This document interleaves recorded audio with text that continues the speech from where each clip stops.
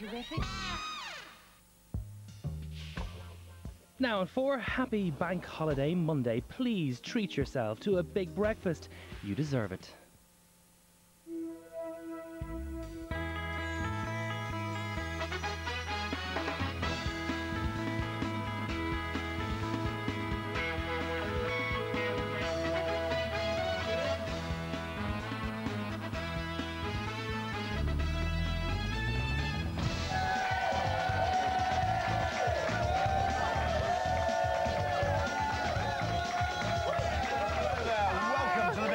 It is Monday the 1st of May, May Day. Mayday, it's May Day. Not only is it May Day, not only am I Johnny Vaughan, not only is this... Lisa Tarbuck, it's Dallas Day. It's Dallas Day. Dallas Day on Channel 4. It's Dallas Day on Channel 4. Enjoy that. It's a great show. Hey, none are getting behind that more than us, are they? You're absolutely right. And this is how we're going to start that Dallas Day with, of course, well, this is how the show's lining up, and you can see. Here we go. To start Dallas Day, what could be more Dallas-ish than Mark Bright telling us what's going down live from after Dallas. the big relegation games of the weekend. Mark Bright, ladies and gentlemen. Hey, there's Eve the Body Tibbles. Hey, Eve's looking terrific. Eve. I met Eve's sister on Friday. That's all I'm saying. Maud. At 7:15, oily Richard Bacon Gladys. is out and about celebrating the pole dance for family viewing only on May Day. Oh, how about that? Pole dance. Here's something for you. At 7:20, Gail Porter is mixing it with DJ Luck and MC Neat. That is a hell of a sandwich. Plus, we bring an air of Eurovision to the house with this year's Song Contest representation for Germany. We have got Stefan Raab. Stefan Raab in the house, ladies and gentlemen. Reputed one of the funniest men in Germany. He's on this morning, on this morning show. We're talking about 8:16. We'll both do this bit separately for the sake of the future. Okay. No, oh, sorry, that's the old script. Oh, right, that's good. That goes back to a time when there was a joke at the top of the show. Right now, should we catch up with everything that's happening at ITN? That's what it says there. Should we skip the news? Yeah. Skip it. Let's go on to number 8. Do you know, I read the news this morning. It's not that funny. Here's Phil Gow. Here he is. Good morning. These are the main stories this Bank Holiday Monday. Armoured cops create another ring of steel.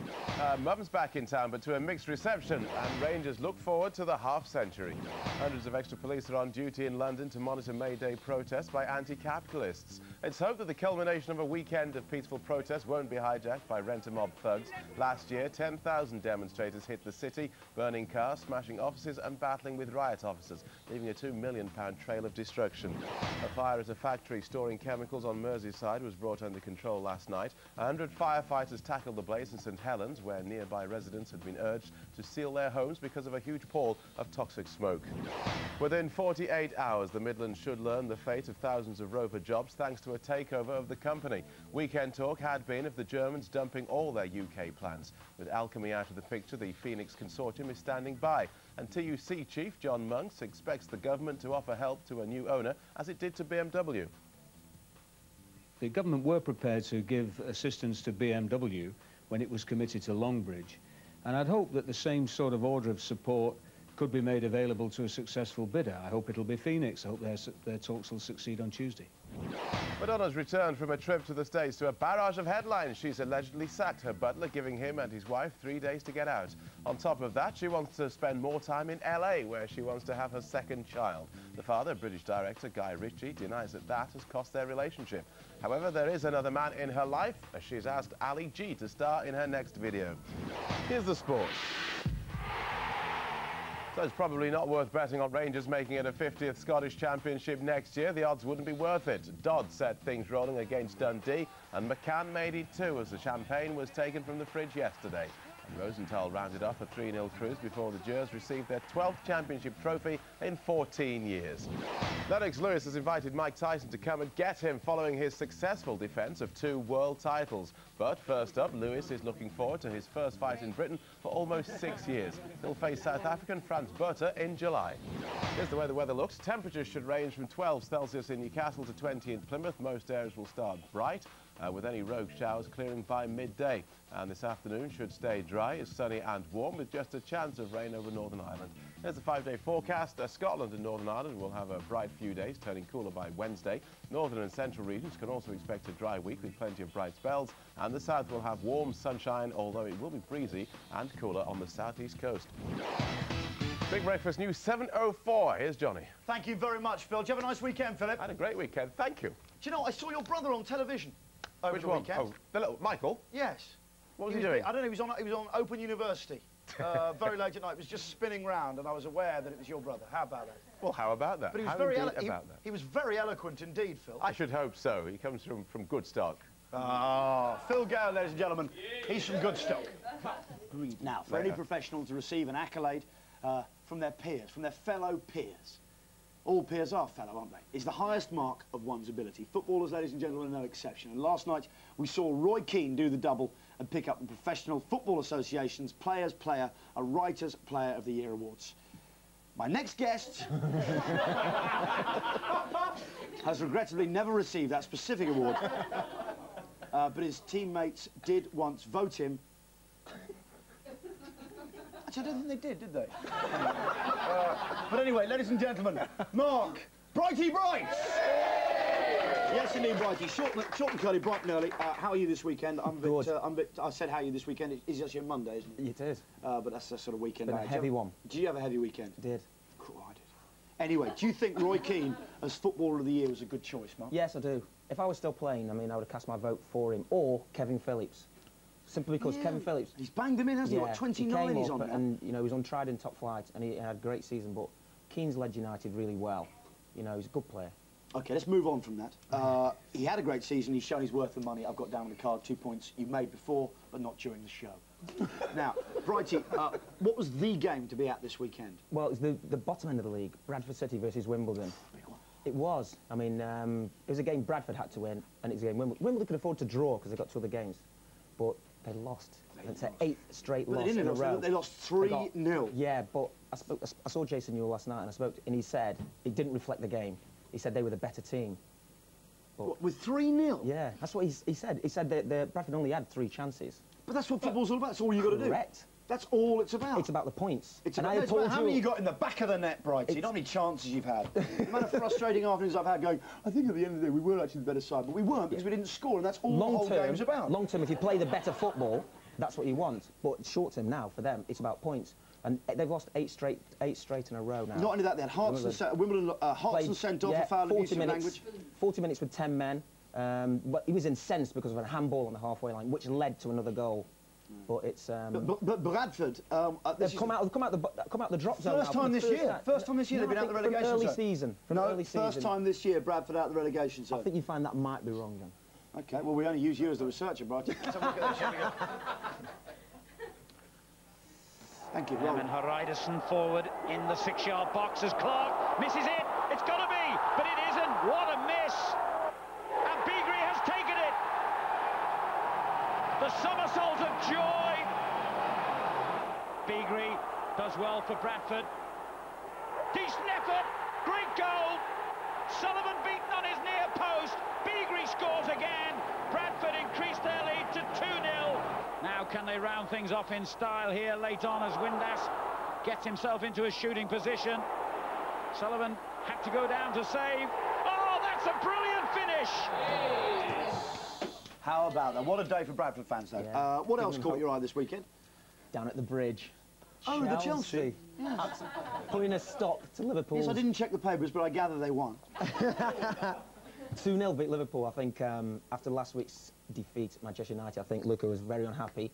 Made 6 changes, but it seems to have... And he blasted the players saying he wants to know which ones, obviously, not literally, want to die for the club. And there's a lot of rumours down at the bridge, man. Like in the Sunday Mirror, I read that Vialli says he's going to go. And yeah, I don't think so.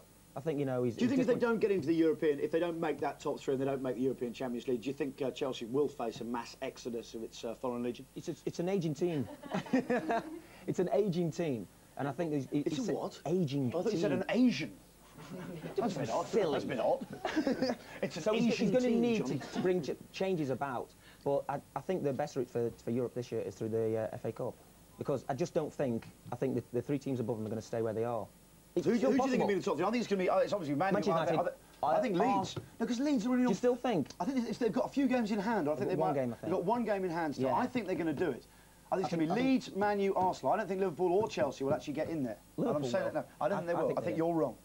Well, I think they do. No, I think you're wrong. I think they will. I think you're wrong. I think they will. No, I think you're wrong. I just think they will. I don't think you've studied the form. I think you're wrong. You have a look at the table. Well, the form, Liverpool were... No. Anyway, Chelsea did make such a... I've got to tell you, I was at the bridge. I was privileged to be at Stamford Bridge. Not only that, I was actually sitting next to a Liverpool fan, Sophie from Art, which is even nicer experience. And they didn't even... You know, it's one of the best performances they've had. For 20 minutes, the start of the game, I saw it wherever I go. Yeah. And it was a very... No, you were at the BBC on set. Oh, I was down at the BBC. I was watching the games come in. Yeah. And for the first 20 minutes, they were excellent. Look, George Weir played really well. Did you say that with all your BBC mates? Oh, rather. And you lean around to Trevor and say rather. that? Were you looking up to Trevor Brooking again? No. When they turned you in, yeah, you sort of balls sort of bubble up and down. You know, sort of bubble, sort of got hold of it. Here's the top 5 goals, and I think we're going to get a live voiceover here from Mark Bright. So brace yourselves. He's got his special Motty mic, just like your BBC heroes, eh? Here we go, and here's Mark Bright. This is live voiceover, gang. Arsenal's speedy winger Mark Overmars scored the only goal of the game and took the Gunners into second place on the table. Derby's Horatio Carbonari's wicked volley earned a point for the Rams, and I think it's enough to see Jim Smith's team safe for this season. Goal 3. A short blast from Gianluca Vialli did the trick as the Blues romped over the Reds 2-0. In a game Sheffield Wednesday just had to win, they lost 3-0. Michael Bridges with a clever curling shot. But at number one, his teammate, young player of the year, Harry Kewell with a sublime chip. Oh, what a lot. Leads his first win in 6. Oh, that was sweet as a nut. I speak, of course, of your voiceover, but that was a very good goal. Lovely goal. I love it when they go in off the crossbar. Just looks visually spectacular. Very Jeff first. Do you know, I think very Jeff first. Lovely reference, Brighty. You brought that home, didn't you? Thank you. Let's go to the pressure cooker, where some people await our attention. At number 3, Manchester United midfielder. He looked. Do you know what? I actually got quite annoyed about incensed, wasn't he? He was so incensed. Yeah. And looked so petulant. I'm thinking they've won the championship. Yeah. There's still this competitive spirit left in the Man United squad. That's amazing. Which is quite right, but to a point. I mean, he got sent off with Mika Hyde at the weekend, and he'll miss the start of next season, and simply because of sort of getting himself sillily sent off. Good ploy. Thank you. Keep me talking. Okay. Do you like it? It's a great. Do you do that in interviews? It's a really good thing to do. Just when you do it. Oh, it's a good trick. Just when you think the end. When you think the end of the question's happening, you take a sip. They think, well, he's not going to talk now. Better carry on. Number 2, John Hartson. Why have you got John Hartson in there? I know. Look at his eyes, though. I'm sure if Linton was here, he'd say that. That's exactly what Linton would say. He'd be going, look at his eyes! John Hartson's the Wimbledon striker. He's been out for 3 months with injury, and he comes back and they need him, and he's got himself sent off. And he had a fight with Vinnie Jones. Well, apparently. Reputedly, yeah. Over an argument who was the hardest. I think drink might have been involved with that as well. Normally, you can smell alcohol around that situation, although, again, we're just alleging that, yeah. But that's John Hartson. And also, do you think if Wimbledon do go down, do you think... He will leave. Well, he was nearly on his way to Spurs, wasn't he? And he's failed a fitness test, And what do you think the problem is at Wimbledon? What do you think? Why do you think the Wimbledon formula has broken down? Have they lost that kind of the crazy gang spirit, or is it Olsen? I mean, I've played against them loads of times, and when they need to, they pull out results. But at the moment, that was a long time ago. Okay. Eagle Olsen is there. He's the Wimbledon manager, and he's just having a torrid time. Look at his eyes.